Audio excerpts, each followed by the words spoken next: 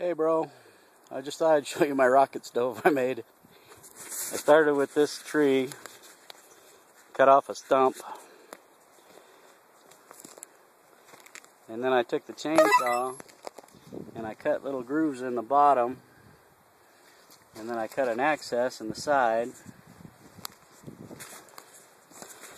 and then when you stand her up,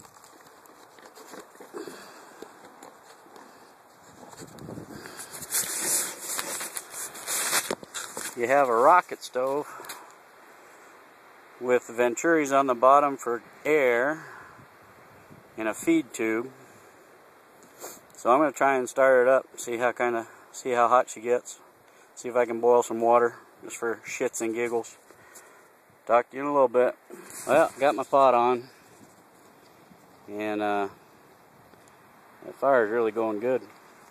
I haven't added any more sticks or anything to it. It's just burning the inside of the log and what remains of the few sticks I stuck in there to begin with.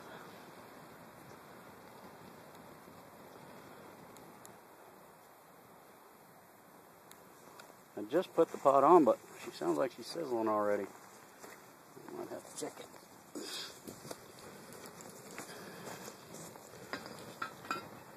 Well, just sounds good.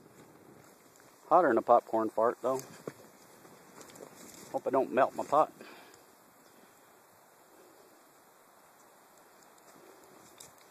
I don't think as much as it smokes you'd want to cook chicken on there, unless you wanted smoked chicken. But, well, I'll let this go for a while until she gets warm and make me some soup. Talk to you later. Have a great day. Well, disappointment. No soup. The pot got to boiling real quick, about 2 minutes. But when I went to pull it off, I got hit in the face with a bunch of flames and pot dumped on the ground, so no soup. But the rocket stove is it's going gangbusters. It ran out of kindling, it's just burning on the inside of itself now.